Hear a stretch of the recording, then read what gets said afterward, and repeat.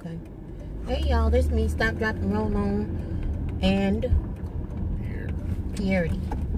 Anyway, I don't know why I always have to re-say your name. I'm looking quite full. Let me address the, I don't like to say elephant in the room, because I always be thinking about negative comebacks and stuff, and I don't do that regarding myself, self-depreciating type things. As y'all can tell, I got some B12 in my body all week long. Now, whether or not this thing right here did you? Well, I got those men's vitamins. Okay. Anywho. Which reminds me, I gotta get some. Okay. So, what has happened here is, last week, what we were talking about was, we were talking about beds. Because I was telling Pierre, we got this bed. How old is this bed? About 3 years old or 4 years old? Yeah, about 3 or 4 years old. And beds are to me like shoes. You really do need a decent bed. When you're young, you can get away with stuff. When you weigh 2.5 pounds, you can get away with stuff too.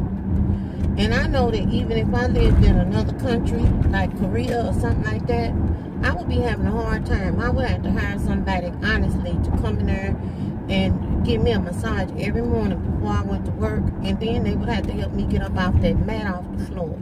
I know that everybody don't sleep on a mat on the floor, but the large populace does. And that wouldn't work for the kid. And I would probably have to take some type of Pilates classes or something to limber myself up so I could spring up, you know, like expectation. Because if somebody break in there or do something untoward, I'm going down. And I know that. So we were talking about beds. And because this bed, you know, I told y'all a little while ago, Happy Feet Thursday. Did you see that sign? Wonder what they're doing to people's feet on Thursday. I don't know. It's been up. Okay. Anyway,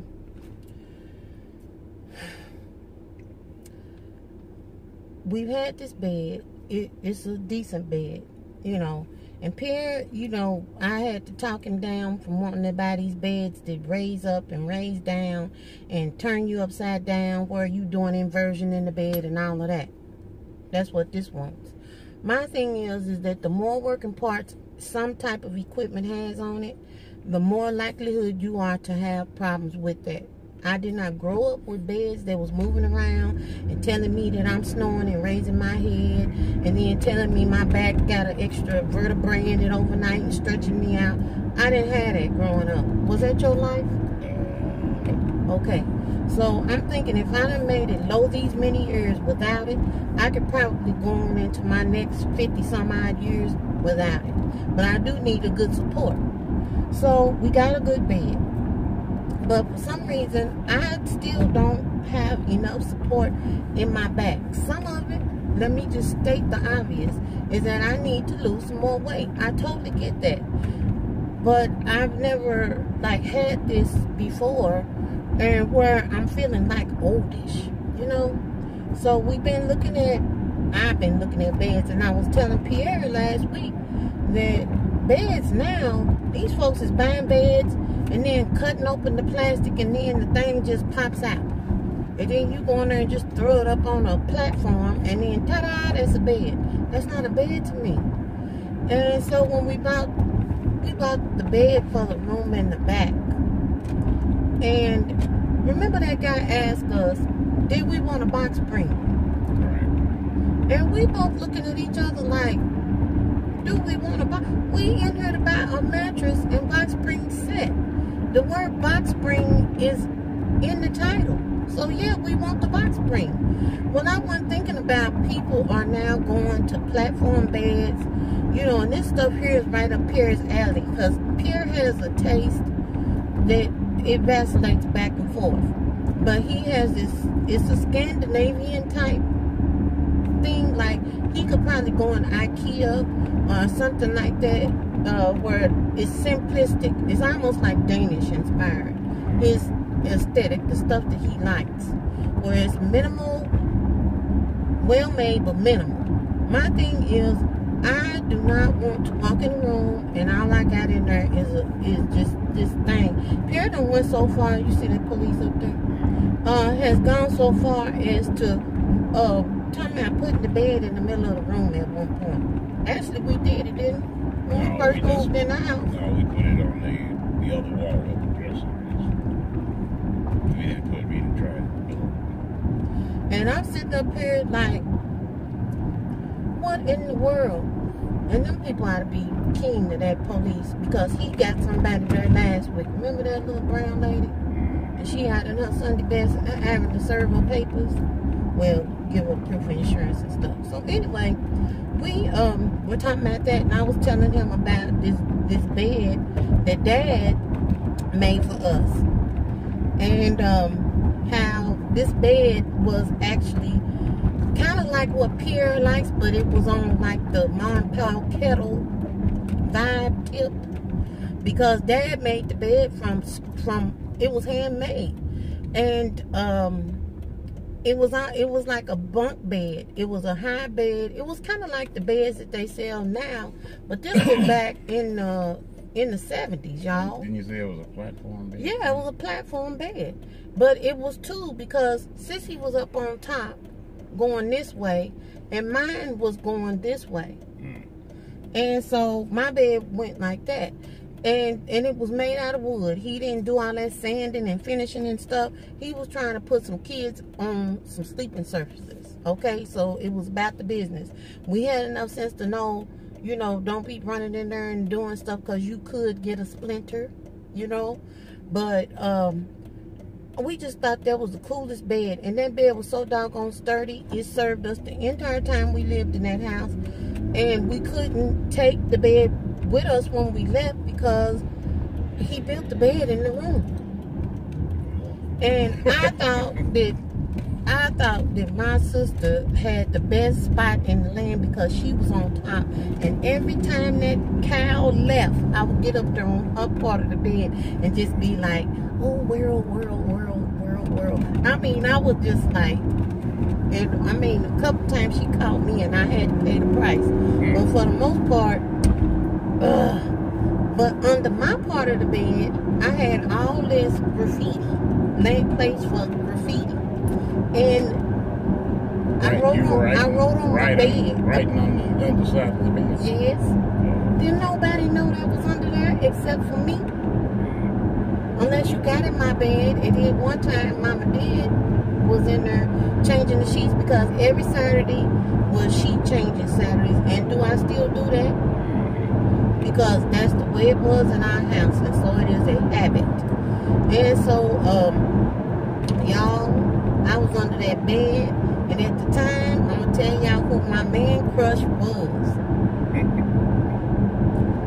Richard Roundtree. Let me tell you, that little piece of milk chocolate, let me tell you, here I am a kid. What you know about Richard Roundtree?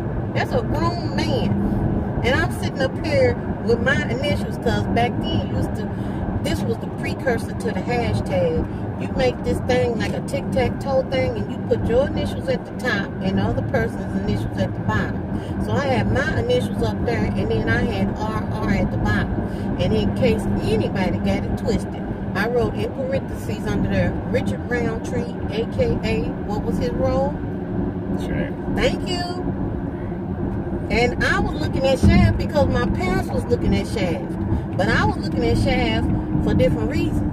I probably needed to pray about that, don't you think? I mean, I was going to church, but that was probably some stuff that needed to be repented about. Started off in Jet Magazine, selling I didn't know nothing about Jet Magazine and Afro Sheen. All I know is on X number date, in the middle of the week, Shaft came on my TV, and my homework was done, and I was front and center, don't you know? Y'all, that's what me and Pierre was talking about last weekend, how I desecrated the bed and wrote all up underneath there. And I mean, I was fancy with it. I was fancy with it. And that man, I don't know what it was about him. I guess I'm always like brown. See, I grew up. But here he go with his black light posters, you know. Oh yeah, we had them. And you know, I turn the light out and all this stuff. Yeah. That we call them velvet posters. And I had posters of People. Pam Grier and Vanetta McGee. We going to church, man. See, I wasn't sucking in my breath and shaking my head. Don't I look like Pam Grier? Just looking at the wall and saying, look at it. And you needed to be praying too. That's probably why your mama was up in the middle of the night playing that piano trying to save you. Because I mean, and that's just funny because you kids and you just, you know, so even at that time with as little stimuli that we had then, we still managed to find our people that we crushed on. This person here is utterly confused. All of this room out here, and you couldn't see that was leading out to the highway, honey. I guess. Leave it alone. I'm the one brought it up though, so I guess I'm talking to myself. So, y'all, that's what we was talking about. We was talking about beds and crushes. And so we getting ready to go and eat breakfast. Pierre, see, come on, look, man, what are you doing? Pierre done put the horn on somebody on a Sunday morning. Look at you. Look, this person's confused. Y'all get to see the Pierre. I run this camera long enough, y'all gonna see some beautiful bean footage. So that's all I got to say. We getting ready to go. We getting ready. We gonna go in here and get breakfast. What is my breakfast? Toast, egg over medium, and that's it. Thank you. And what do I drink? With peanut butter. And yep, and I have one little thing of peanut butter. And 1 cup of coffee. And 1 cup of coffee. So y'all know. And I'm not going out here with bacon hanging out of my mouth and all that kind of stuff. And pancake syrup on my clothes going to church. Hello. I'll talk to y'all later. Toodles. I got a dinosaur arm today. Can you punch that? Bye, y'all.